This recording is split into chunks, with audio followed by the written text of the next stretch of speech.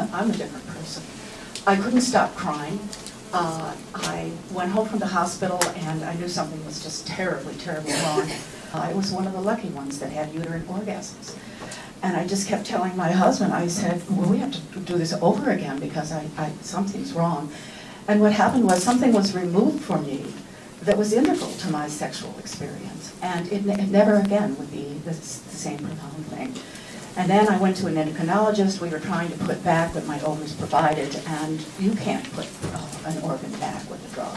And when my husband, Brian, who really did stand by me, would come home from work at night, I would sit on his lap and cry, and he would rock me. And several months into this behavior, he said to me, she ruined you.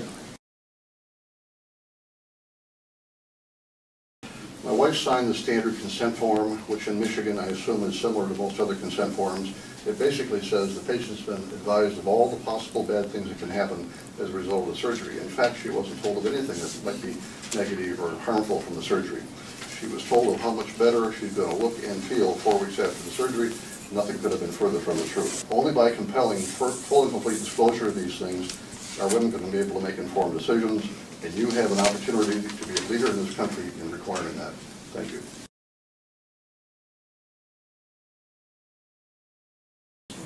Good morning. My name is Tawanda Queen. My experience with informed consent for hysterectomy started with a routine gynecological visit in 1997. At this time, I was 34 years old, single with no children, working in IT, attending school part-time, and providing support to my mother and great-nephew. I contacted an OBGYN who had delivered my niece. At the initial consult, I informed the doctor that a hysterectomy was not an option and I was interested in and was only here to see if she could perform a myomectomy for my condition to remove the fibroids only. I was given a number of medical forms to complete at home and presented a myomectomy consent form. This form was expected to be signed immediately. Upon reading the form, I was surprised to see reference to a possible hysterectomy. When I hesitated on signing the consent form and inquired as to why this reference existed, after all, I was not signing a hysterectomy consent form. And was I in danger of having a hysterectomy? She started waving her hands vigorously and shaking her head and saying, no, no, no. She then wrote on the consent form, most likely the uterus will not be invaded based on the pre-op sonogram and MRI reports. At this point, my only concern was that she understood I was not having a hysterectomy, so I signed the consent form. It has been 12 years since surgery, and I've experienced much physical pain along with a complete short circuit of my body, as every function has been affected and diminished. I reduced my life down to the bare minimum in an attempt to continue working, cut out social and family outings, hobbies, vacations, school, etc. All activities and expenses are centered on supporting my disabilities and creating an illusion of normalcy. What I realized after my experience with informed consent for hysterectomy is that I had no business making any decisions concerning my fibroid condition without having knowledge of my anatomy or an understanding of fibroids. I train at St. Vincent Hospital here in Indiana, and I'm a physician at St. Francis Hospital here in Indianapolis. OBGYNs, this is what we do for informed consent.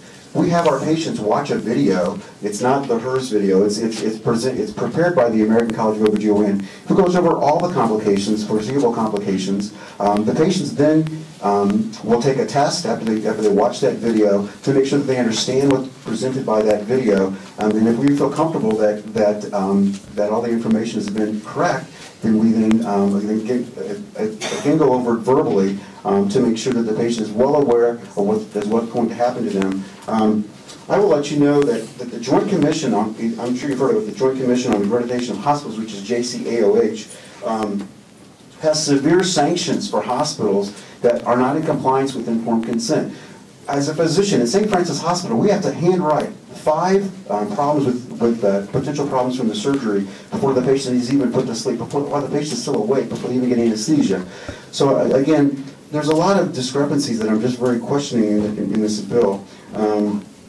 I think that the lack of informed consent really comes down to the patient-physician relationship. Again, we've heard a lot of testimonies and some sad stories, but what's happening in Indiana, I'm not really sure that that's what's going on with our other states that have been presented here today. The Indiana State Medical Malpractice Act is already in place in Indiana. I mean, we have severe sanctions for doctors that have bad outcomes, repeatedly had bad outcomes. The patients have an opportunity to for litigation if that's in their feel that that's in their interest. I think also the ramifications of this bill is far beyond just hysterectomies. I think I'm going to be opening up a lot of potential for committee time, discussion time for not just hysterectomies, but possibly all surgeries, all dental surgeries, neurosurgeries, everything. It's just really more than hysterectomies. I will tell you as an OBGYN that 80% of women that have hysterectomies are completely satisfied with their surgeries, 100% satisfied. And that's a little bit different than our anecdotal stories that we've heard here today. We are in total, again, in summary, we are against Indiana State Medical Association and Indiana APOB is totally against this bill. Thank you very much. Do you have any questions? Questions? Sir,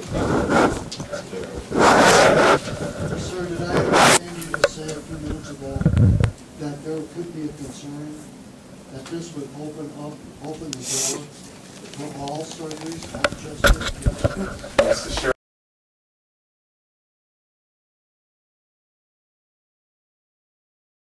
I was one of those husbands who sat with the surgeon and was lied to, as well as was my wife. Chairman Brown and the members of the committee, what's happening is that informed consent truly is not being given, and maybe it's not in other circumstances as well, but without question, there's no doubt in this particular situation, and it does impact the lives of women out there, and we just want them to know the truth, and it's not being given to them. I've not talked to one single woman that was told any of the information about their anatomy and the truth about it. It's just all we've glossed over, and so with that I'll stop.